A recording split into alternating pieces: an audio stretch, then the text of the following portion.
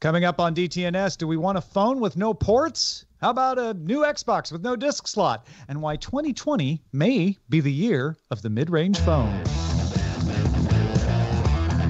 This is the Daily Tech News for December 5th, 2019 in Los Angeles for 6 years now. I'm Tom Merritt. And from Studio Redwood for about a month, I'm Sarah Lane. And in Finland, in the darkness of the forest for what feels like forever, I'm Patrick Beja. And I'm Roger Chang, the show's producer, under Sunny Skies. Whenever you say in the darkness of the forest, I imagine moomins around you for some reason. It's pretty much what it is. Yes. We were just talking about an IPv4 heist on Good Day Internet. If you want to know a little more about that, and also a lot of breakfast cereal talk, you got to get the wider conversation. Become a member at patreon.com/DTNS. Let's start with a few tech things you should know. The image hosting network Imager announced Melee, a smartphone app designed to provide better experience for sharing gaming-related content. The app lets users subscribe to specific games, which then populates their feed with related memes and gameplay clips. Content will have multiple layers of community and staff moderation. Obscene content will be removed, and Melee will have a strict no-bullying policy. In 2020, the app will also add more robust profiles and the ability to promote streams. Melee is available now on iOS and coming to Android in Q1 of next year. Those gamers, they're everywhere. Huawei filed a lawsuit against the U.S. FCC in the U.S. Court of Appeals for the Fifth Circuit, arguing the FCC's November 22nd ban on purchasing Huawei equipment with the Universal Service Fund violated its required due process protections. Huawei said it submitted comments that such a ban would harm individuals and businesses in remote areas, and that the FCC failed to produce any evidence that it was a threat to national security. Earlier this week, security expert Brian Krebs reported that iPhones were making use of location data even if you had turned off sharing location. Apple told TechCrunch that this is caused by international regulations that require ultra-wideband, that's the thing handled by the U1 chip, to be turned off in certain locations. Apple says that iOS requests location for that specific purpose, even if you have location turned off. They want to comply with those regulations.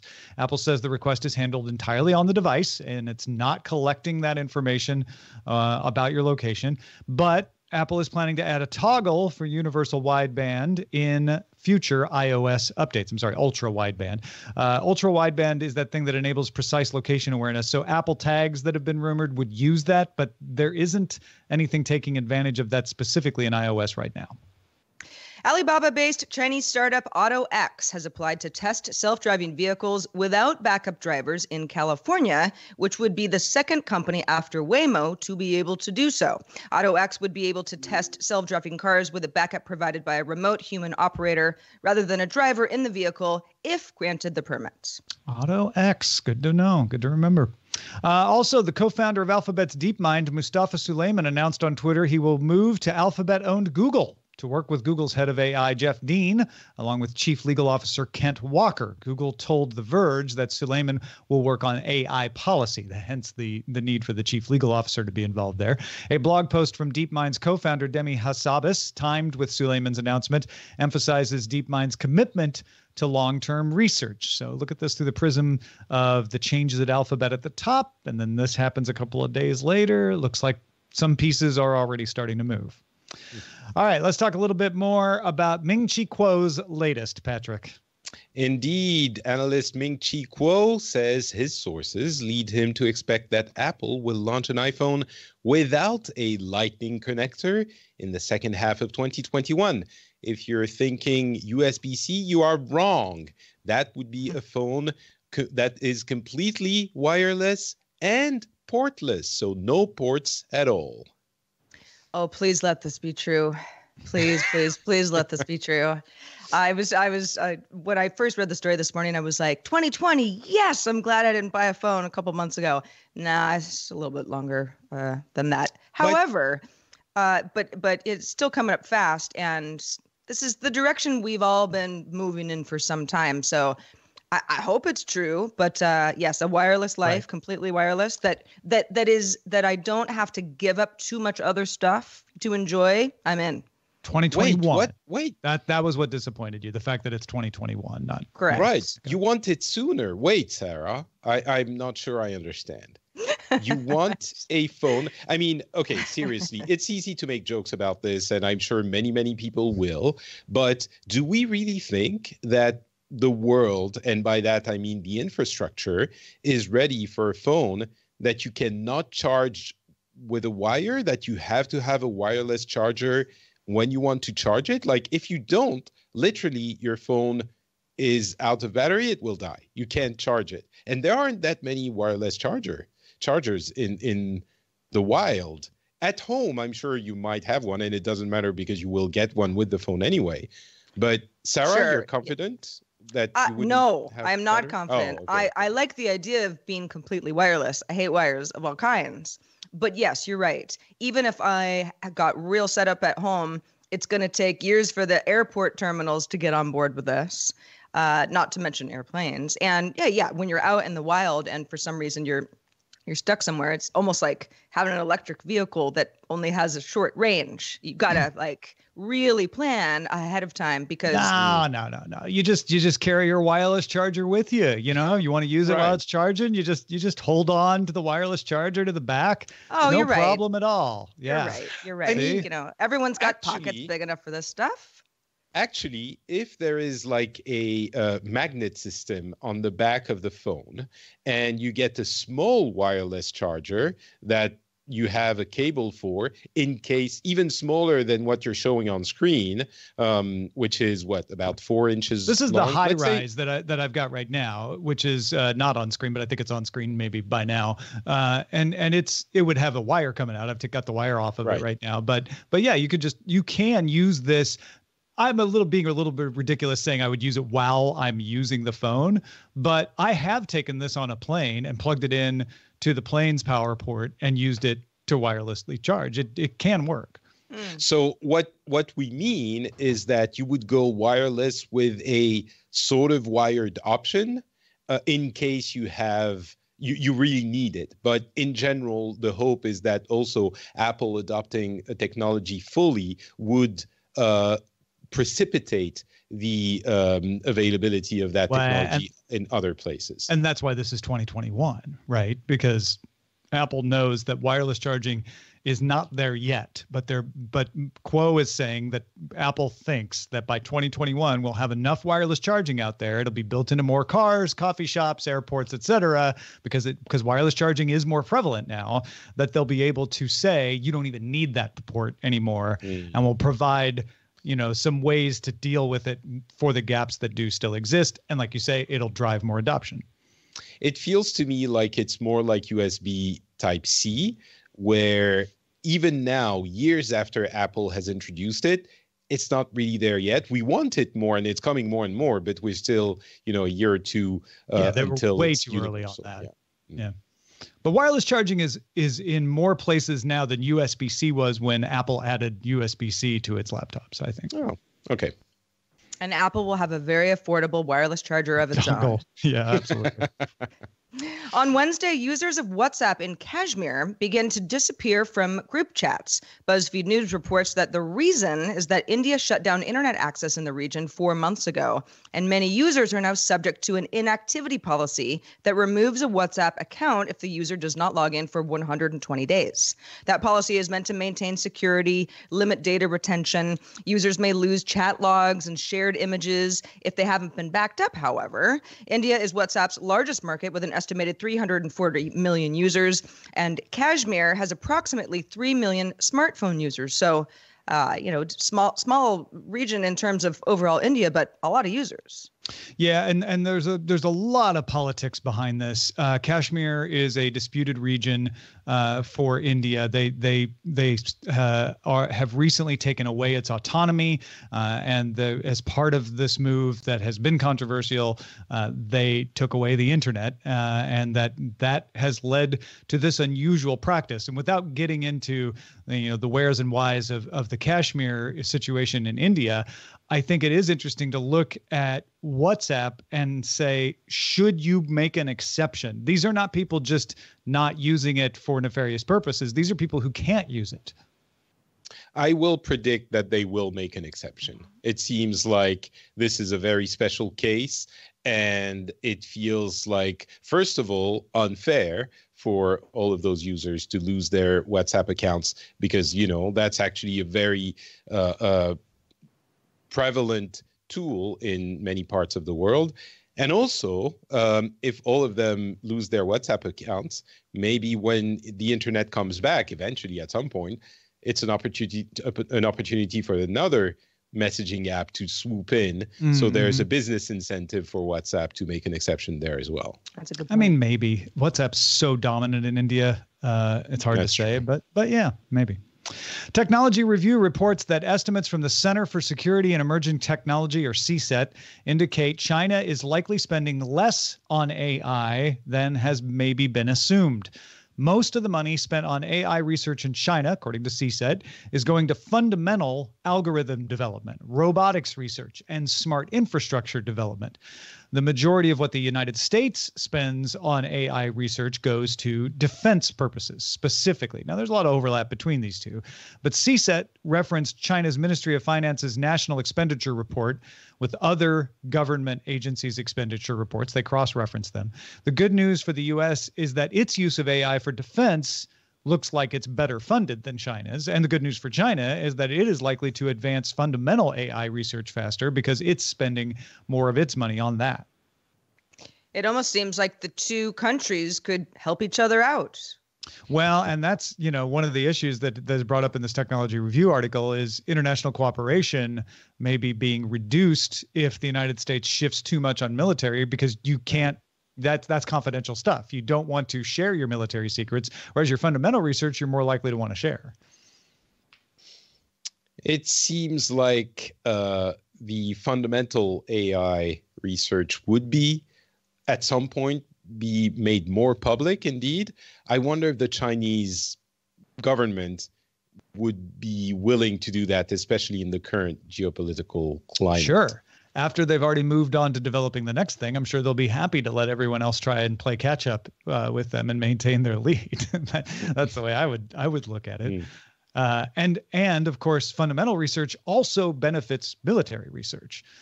So yeah, that's something like robotics. You think at some point the fundamental research is going to be necessary for pretty much anybody who wants to further their AI roadmap, whether it's for the military or not. Mm-hmm. All right, let us move on to game consoles. That's always fun. Kotaku reports that according to 4 people briefed on the plan, Microsoft is working on a lower cost optical disc free version of its Project Scarlet's next generation game console, codenamed Lockhart. Game developers speaking to Kotaku compared the performance of the Lockhart to the PlayStation 4 Pro and containing a solid-state drive, so that would improve performance in the case of the new console. Microsoft reportedly wants developers to support both console versions, with a performance target of 1440p resolution and 60 frames per second on the Lockhart. The higher range console would be 4K. So that would be the Anaconda, aka Project Scarlet. Yeah. That would so this would be the successor to the Xbox One S, right? This is probably the successor, yes, to the Xbox One S. There have been rumors before that there would be 2 versions of the next generation console from Microsoft. They were a little bit cagey at the introduction at E3 last year, but this is an interesting move because if you have a disc-less version, there's already actually an Xbox One S called the Old Digital Edition, which is being sold. I think you're well. We call it the Xbox One SAD because S, all digital. It's a little bit sad, but honestly, it makes sense for some people. And in the context of the next generation, if you take into account the streaming services, even if that console is less powerful, a PlayStation 4 Pro level of power is a little bit disappointing for the next generation. But even if it is less powerful, it plays the same games. And if you have access, if you have a strong internet connection, you might have access to the streaming service, which means you can choose to either play the game in lower fidelity on your console that is cheaper, or higher fidelity with your streaming service, which could mean they position this console as the entry level. You have both options if you have a good connection, and it's a way to sell a next generation console at, let's say, $299 when it launches, which is very low price for a brand new generation console. Could be interesting. Right now, whether it's rational or not, this feels like a better way to get people into cloud gaming, to say, look, we're going to give you a decent console at a lower price, but it doesn't have discs. But hey, you can get Xbox Game Pass and xCloud. I see more people saying, you know what, I'm in the Xbox universe. I want to buy an Xbox, but maybe I'll save some money and get this one without a disk drive and sign up for xCloud. Then I see people saying, you know what, I want to take a flyer on Google Stadia and just use whatever I have, because you know that your Xbox is going to be powerful enough to run games no matter what. And it's the entry into game streaming with a fallback. If your connection is not working at the moment, you just launch the local version, rendering locally. Sure, it's not as good looking, but you have the fallback, whereas with Stadia, you don't. And it is the subscription aspect of it is really important as well. Of course, as you mentioned, the Xbox Game Pass is incredibly popular, as it should be. It's superb value. And I know a lot of people, I'll address it before we get the emails. I know a lot of people are thinking, well, I need my discs because my connection is not fast enough, or, other issues like that. I understand that for some people that will be the case. Obviously, that machine won't be designed for you.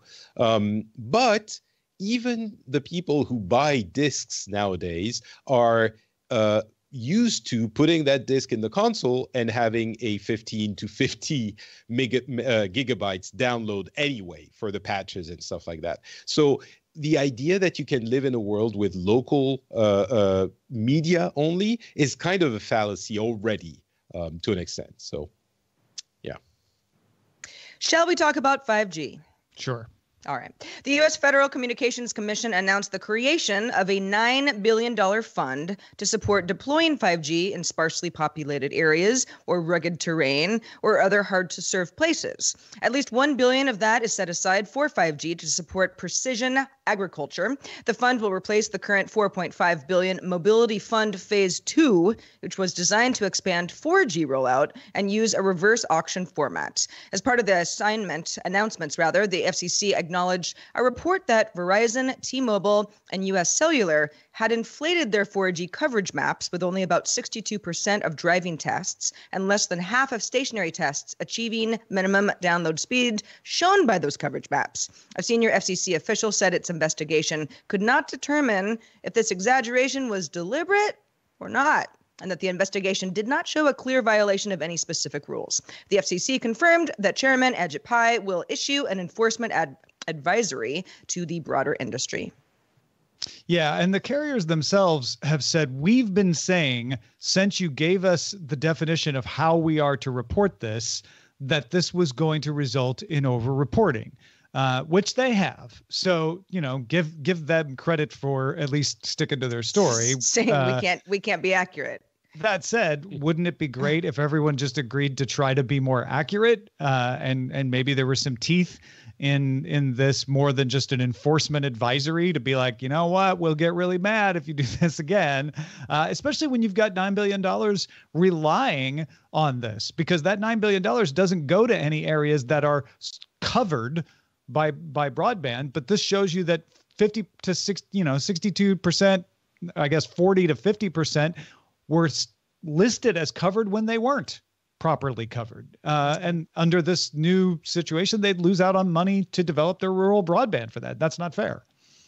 Thankfully, they caught it. 50 to 60%, I have a hard time. It seems like there was a lot of eyes that remained closed that didn't want to see the the problem, but we don't know that for sure. The thing I'm taking away from this story is it seems 5G is seriously becoming the focus now, which is probably the best thing to do, especially for those specific areas and uses. So hopefully that will help the deployment. Yeah. In fact, that leads us right into our main discussion today. So don't forget, folks, if you want to keep up on just the headlines each day, kind of get you through those busier days and still be smart about what's going on in technology, you got to subscribe to dailytechheadlines.com. All right, T-Mobile USA launched its nationwide 5G network in the U.S. Friday. It's available to about 200 million people. That doesn't mean all 200 million are going to subscribe to it, but 200 million people could get it if they use T-Mobile and have a $900 OnePlus 7T Pro 5G McLaren or a $1,300 Samsung Galaxy Note 10 Plus 5G. Those aren't cheap phones, and it's probably too early to jump in for most people anyway, because this is the slower version of 5G. CNET has some good reports showing it to be slightly faster than LTE, but not even all the time. Next year, things are going to change. Coverage is going to get better. Millimeter wave will come in. Phones will have the ability to take advantage of the higher speed 5G. And Michael Simon at PC World argues that all of that, combined with the announcement of Qualcomm's 765 mid-range chip. We mentioned that on the show previously. The 765 is the step down from the 865. The 865 is the flagship. The 765, however, is pretty powerful. So much so that it may be the more important announcement from Qualcomm, not the 865. Simon says most of the speed benefits offered by the 865 will likely be negligible based on what people use their phones to do, especially since the 765 integrates a 5G modem and the 865 does not. That means better battery life for a phone running on the 765, such as maybe the forthcoming Pixel 4a or a Samsung A50 successor. Those could become popular 5G phones that have good battery life, good performance with the 765 chip, and don't cost you as much. Simon says by the second half of next year, there could be as many mid-range 5G phones in carrier stores as high-end ones. Dieter Bohn over at The Verge agrees. Dieter says, I hope 2020 is the year when people stop assuming the fastest processor with the most features is the best one. And AnandTech points out that Qualcomm did this for a reason, but it may not have the effect that they wanted. The X55 5G modem has been out for months. That's the one that you have to get separately with the 865. If you want to make a phone with 5G using the 865, you have to get the discrete X55 5G modem. The reason they did that is it fits the development cycles for handset makers. Handset makers need to get their RF systems, their antenna designs, and their certifications going all in order, and having the modem earlier allowed them to do that. And now they can add the 865 at the end of the process in a way that means they'll get these phones to market faster. So we may see the high-end 5G phones with the 865 come to market first, but by the middle to late 2020, we may yet see these 765 powered mid-range 5G phones available, like I said, as a very compelling alternative. I mean, honestly, the question here is the power of the CPU, which we've reached the point in phones where the power of your phone is inconsequential for your users unless you are gaming. That defines, I would suspect, the There's even a 765G, though, that's not bad. Right. And so the difference between PCs and phones is that on phones you have the longevity of the battery and the power consumption, which is a factor. So having a less powerful CPU is actually an advantage in many cases. And this, the 765, seems like the perfect, the perfect piece of hardware for a huge majority of everyone. It seems like this will be the catalyst according to everything we've heard. So yeah, it wouldn't be surprising at all. Yeah, it's close enough in power to the 865 that, as Simon pointed out, most people aren't going to notice. Motorola I mean, Razr, we don't notice now anyway. You Right. you really notice when you see the benchmarks and you can parade your numbers in front of your friends. But really, that's any phone that is a couple of years old, most people don't notice the difference when they change. Roger, you just bought a new phone and you went from a flagship phone that was a few years old to a mid-range phone. You ended up getting the Pixel 3a? Yeah, I got a Pixel 3a, and I bought it, one, because Samsung basically stopped supporting my Samsung Galaxy S6. And two, the Pixel 3 is a great value. Granted, I bought it on a Black Friday sale, but typically it sells for $399. Black Friday, I got it for $299, so I saved $100 off of it. It's moderately faster than my Galaxy S6. Has a much better camera for low light shooting, and it has the latest Android OS on it. So, all in all, I needed an upgrade, and that was a good fit.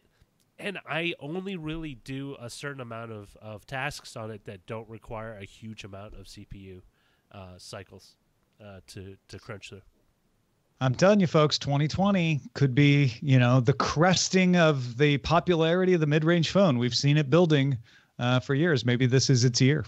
The ultimate commoditization. I can say it. Easy for you to say. I liked the way you did it. It was kind of like, you're a DJ. Yeah. Exactly. Lots of 5G stories always in our subreddit, as well as lots of other tech stories that are really, really interesting. You should participate. Submit stories and vote on them at dailytechnewsshow.reddit.com. You can also join in on the conversation in real time in our Discord, which you can join by linking to a Patreon account at patreon.com/DTNS. What's in the mailbag today, Sarah? Oh, Chance the Hacker, our old friend Chance, says, in regards to focus mode, that was our story yesterday that Google had rolled out to help us all focus better. Chance says, to me, this feels a lot like one of those things I think I really need, but once I get it, I'll never actually become useful. On my Pixel, I currently use Google's wind down mode. I love the blue light filter, but then I also have a grayscale mode that I set up to turn on at my bedtime. Every night at bedtime, it flips on. I get annoyed, and then I turn it off. This has gone on for over a year. It's been on since I bought my Pixel 3 last year. I'm still shutting it off every night. I'm looking forward to setting up my focus mode so I can start shutting it off each day as well. He also sent us a picture of Lulu the cat wrapped in a blanket. Thank you, Chance. It might just be me that appreciates these cat photos, everybody, but they are still appreciated. And then John, regarding our conversation from a couple of days ago, said, I'm hunting for a browser plugin that when I go to a website I specify will throw me a message that I specify. For example, just give me a reminder that this link is from The Onion, a reminder that this is Politico, so I should check the author, that type of thing.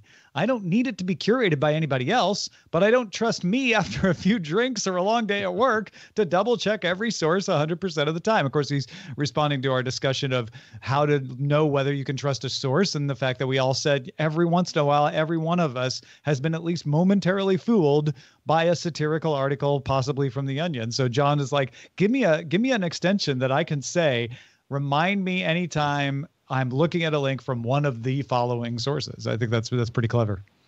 'Tis the season. Holiday parties. Let's get this extension going. But yeah, I think I've especially, we've all been there where you're like tired and you kind of go, okay, this story looks legit. Oh, wait, it's from 4 months ago. Gosh darn it. So yes, that would be helpful as well when it's like outdated article. Shout out to our patrons at our master and grandmaster levels, including James P. Callison, Wandy Hernandez, and Jonathan Price. Also, thanks to Patrick Beja, who's here on a Thursday rather than Tuesday. It's Upside Down World, but it was fun nonetheless. Patrick, what's been going on with you? Well, I guess I should tip my hat to Raise the Dead by our good friend Jury. So go check that out if you haven't already. And otherwise, check out Pixels, my gaming show. It's gaming season. It's the end of the year. All the best games are out and waiting for you. So Pixels is the show you want to listen if you're interested in that. And if you're interested in reasonable political discussions, go check out the Phileas Club. That is a show that you might enjoy. Those are both available at FrenchSpin.com. We have new Patreon exclusive merch to celebrate 6 years of DTNS. Len Peralta created a 6-year anniversary version of the DTNS logo. And if you back certain levels at patreon.com/DTNS for 3 months, you'll get either a sticker, a poster, a mug, or a t-shirt, depending on the level. Get the details at patreon.com/DTNS/merch. Our email address is feedback@dailytechnewsshow.com. Keep them coming. Love emails. We're also live. If you can join us live, please do. That's Monday through Friday, 4:30 p.m. Eastern, 21:30 UTC. My gosh, I forgot it was Pacific time. Find out more at dailytechnewsshow.com/live. Back tomorrow with David Spark and Len Peralta. Talk to you then. Bye. This show is part of the Frog Pants Network. Get more at frogpants.com. Diamond Club hopes you have enjoyed this program.